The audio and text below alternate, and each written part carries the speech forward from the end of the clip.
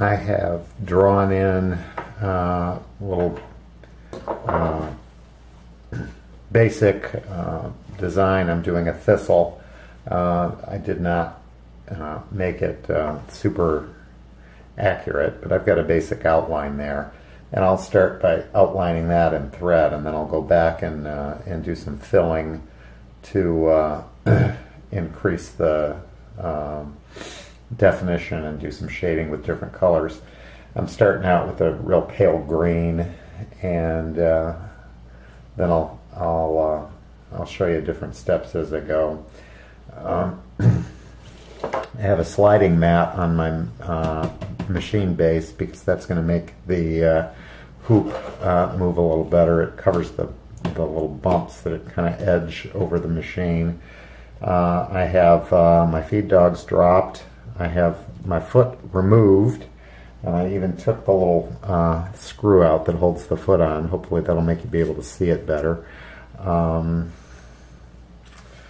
That's about it. I've got embroidery thread in the machine and embroidery needle.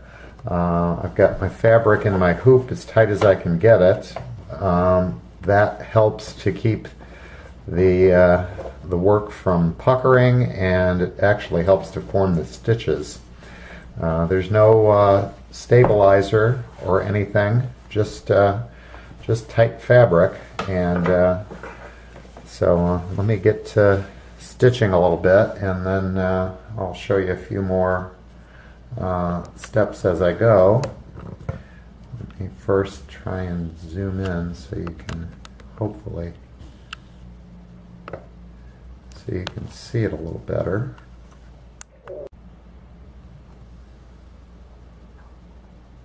I think that's better. Anyway, I'm going to start with some outline stitching. My basic design has been drawn on using a chalk pencil, and I want to get it stitched in so it doesn't disappear. Those pencils are great, but they rub off pretty easily. So anyway, pull up my thread, make sure my pressure is down, even though there's no foot. If you don't remember to lower that bar there, you'll end up with some messed up thread on the back. And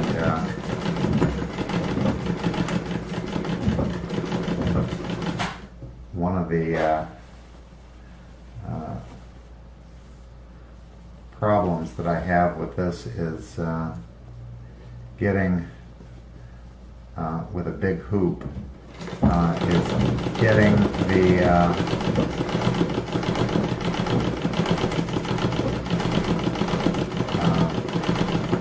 piece to move where you want it to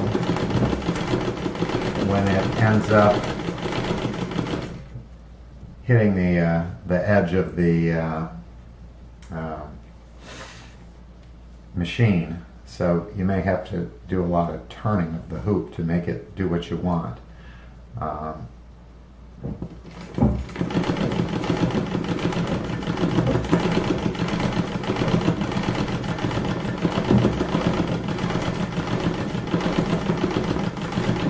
And remember, one of the important parts about this is that we're not going 1,000,000 miles an hour, and we're not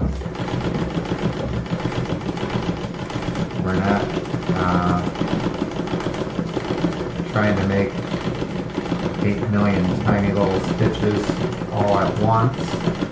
So it's a little different than what you may be used to in an electric machine.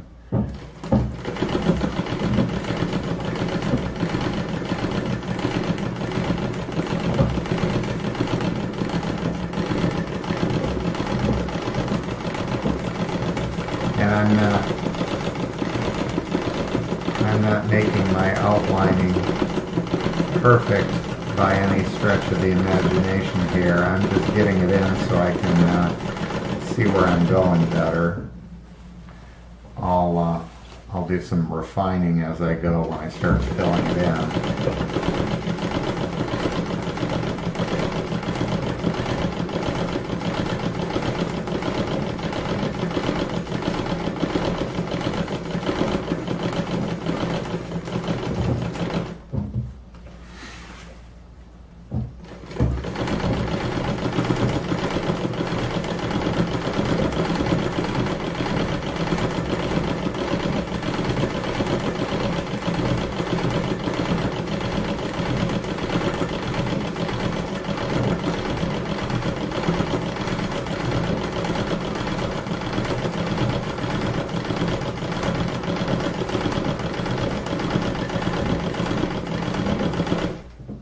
That's basically going to be enough to get me going, but I'm going to have to adjust my tension because I'm seeing that my top thread is a little tight, so let me see if that helps.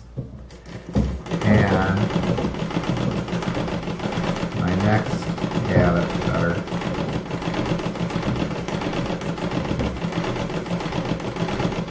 I'll try and keep my fingers out of the way here, but basically now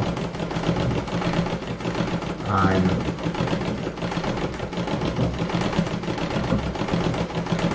going to go in and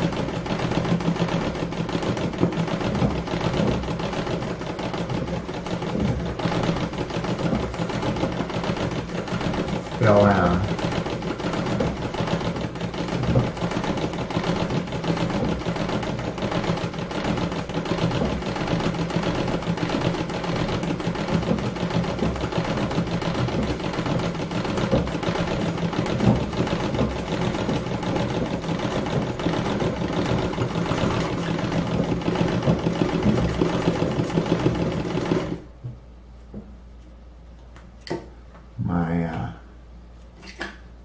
My thread got a snag, so it was tightening it up.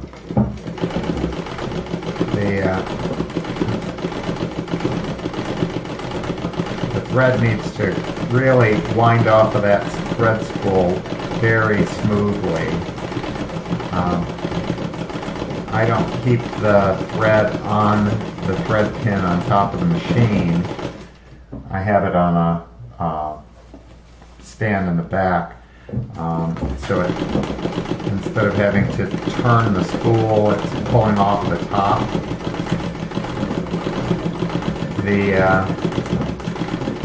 If there's a lot of tension on the thread, it makes for a real tight pulling on it, and it'll mess up your stitches.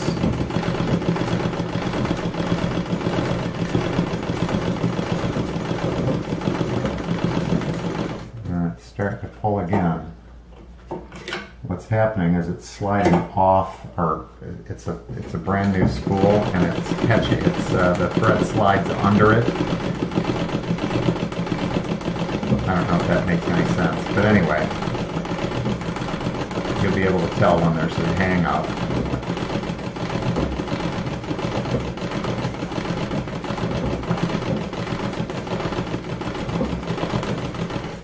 And now I'm too loose.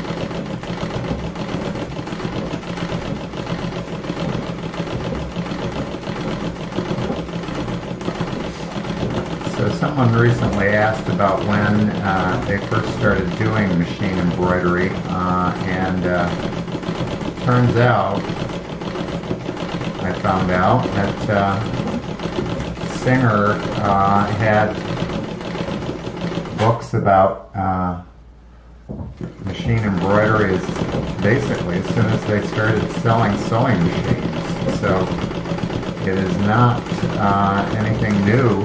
You may have seen things that were done in 1900 that you thought, wow, they were really doing a lot of handwork. It may, in fact, have been done on a sewing machine.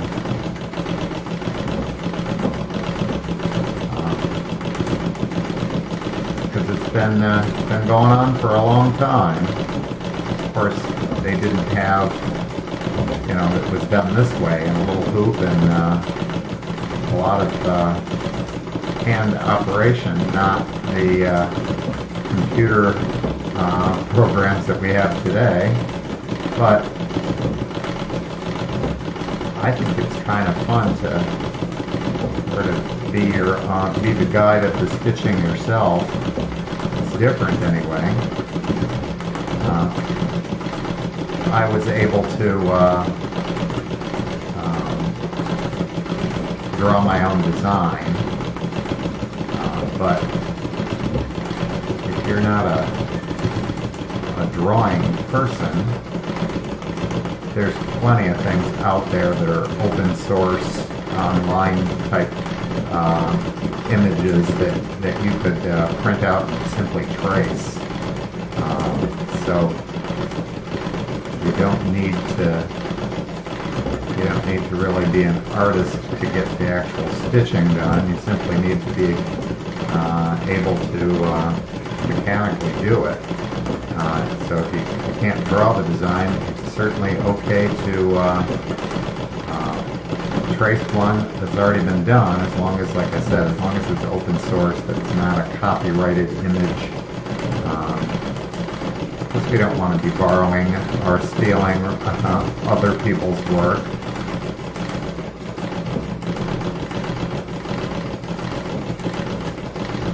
What I have found, as I'm really just learning how to do this, and what I have found helps me the most is that I get much better stitching if I can really keep this machine going at a nice slow pace. If I go fast, I don't get embroidery stitches, I get all tiny straight stitches. And there may be times when you want to put in some straight stitches into an embroidery piece, like if I want to put in a line down the center that shows more, that might be an appropriate place to do that. But mostly, you don't want those straight stitch type stitches. You want bigger stitches. And the way bigger stitches happen is by how much you move your hands and how much speed there is as you're doing that. So if you're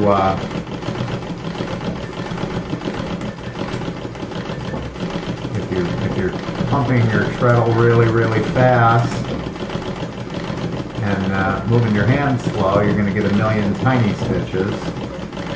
If you're moving your feet really slow and getting a very slow speed on the treadle and moving your hands slowly, you get bigger stitches. And when you get really good at it, I'm not there yet, but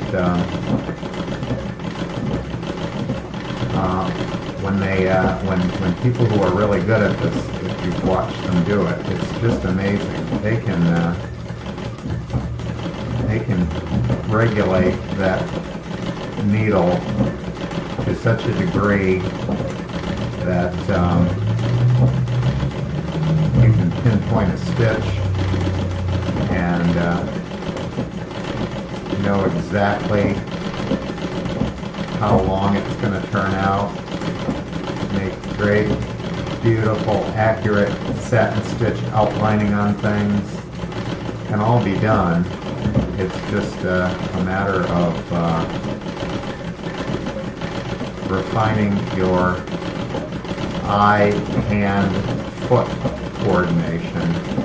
And like I said, I'm starting to get better at it. I'm still feeling like I have a long way to go, but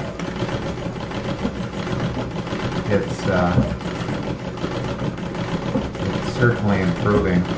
I also find that it's easier for me when I've got my hands closer to where the needle is going in and out, but I'm trying to keep my hands away a little bit so that you can see it better, hopefully.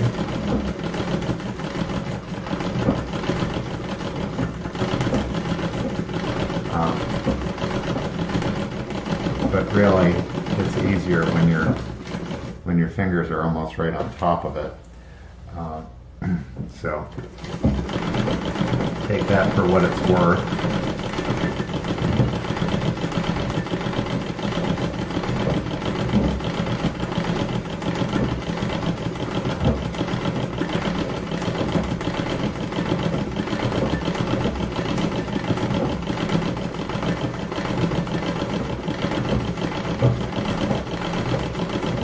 This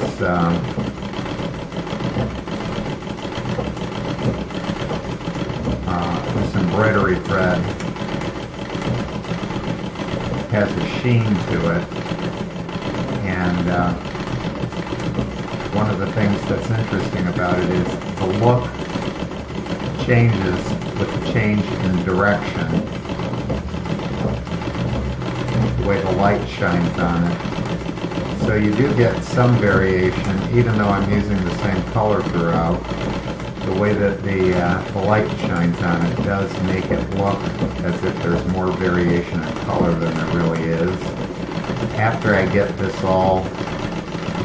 base layer all filled in with the same thread color, I'm going to go back with a darker thread and do some shading to make that make the leaves have more dimension.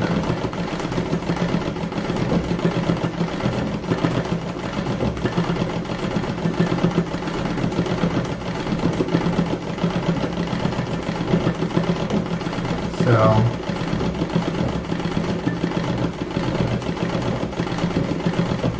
I think you can see what I'm doing. I'll turn the camera off for a few minutes, finish with this color thread, and then come back when I'm ready to do the next color. So I'll see you in a bit. I realized that I didn't show you the whole machine, so there it is. That's a Montgomery Ward signature series, probably from the 60s, I would guess. It's in a Treadle base. It has a motor on it, but I'm not using that. I'm using just the treadle to make it run. And I've got the feed dogs dropped and the foot off and the hoop is in. And let me see if I can get it to show up what I'm doing better.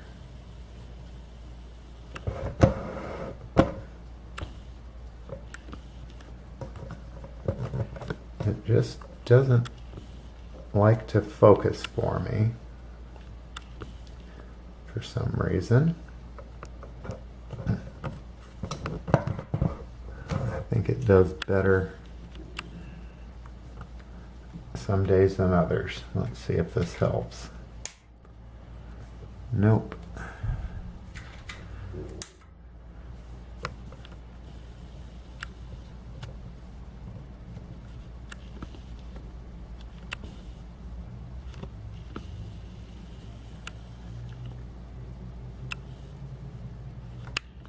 Well, someday I'll get a better camera, but you can get the idea. So, well, while I was finished that, and I did the top of the thistle, I used a variegated thread for that. Now I'm going to do some highlighting and shading with a dark green. I've got white in my bobbin right now, so hopefully that won't be coming up to the top. Let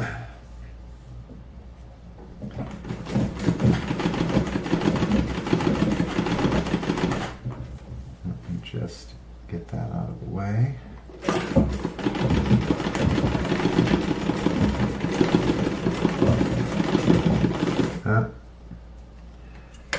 Now, I don't know if you can see it.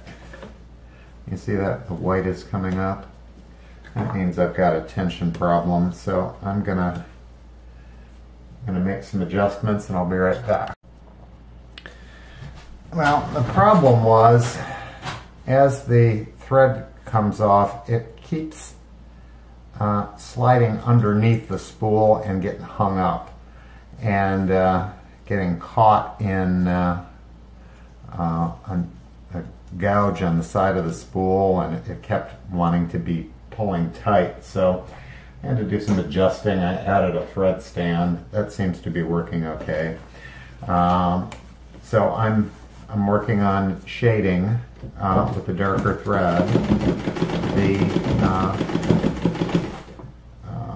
Let's see if you can see there. If I turn it. Process is the same. Keep your feet going really slow so you don't get carried away.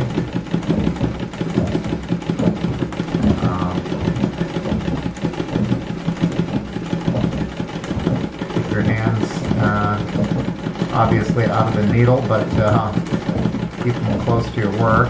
You get more control. It'll help you if you keep that pressure on the piece to keep the material close to that base of that machine. Keep it from bopping up and down.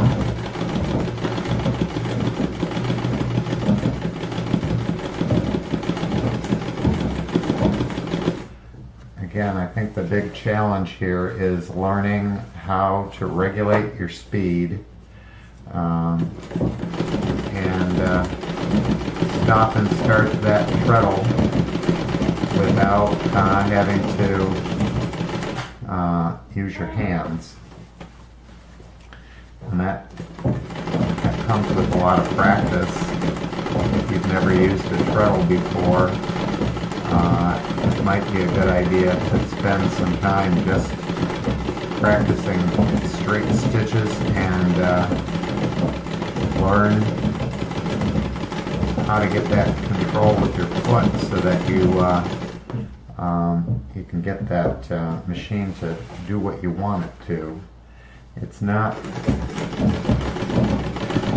as easy as you might think to get that feeling for making it respond to the speed you want and get that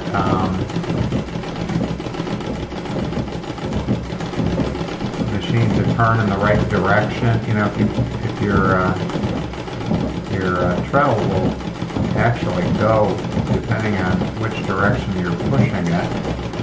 You can actually inadvertently make your machine start running backwards, in which case it won't be sewing any stitches, it will be just creating a giant tangled mess. So you gotta have practice starting and stopping so that those kinds of things aren't happening to you. Anyway, the moral of the story is, what's a big challenge is just learning the treadle, not so much learning the embroidery as much as it is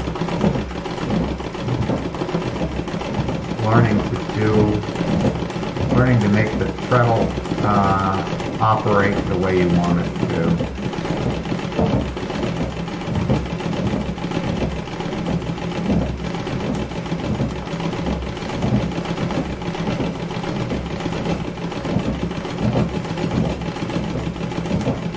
Now, modern machines, when you do embroidery, they'll have you use a stabilizer on the back, and that helps to prevent puckering and extra problems with the machine.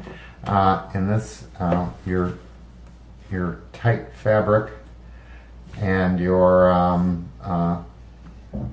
moving slowly and having your tension adjusted properly is all that's needed really to keep from having too much puckering. Having said that, I have a little pucker here, and that's where that thread hung up and was causing me a bunch of problems. But if I press that a little bit, that'll come out, so you won't see it. Of course, this is rayon thread, so be careful when you press it. We don't want to have a major meltdown.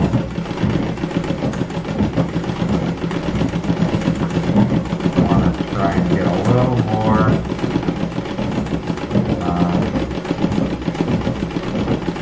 texture in my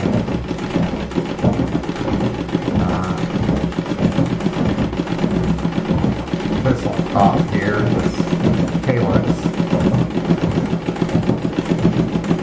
And overall though, I think, I don't know if you can see that very well or not. Let me,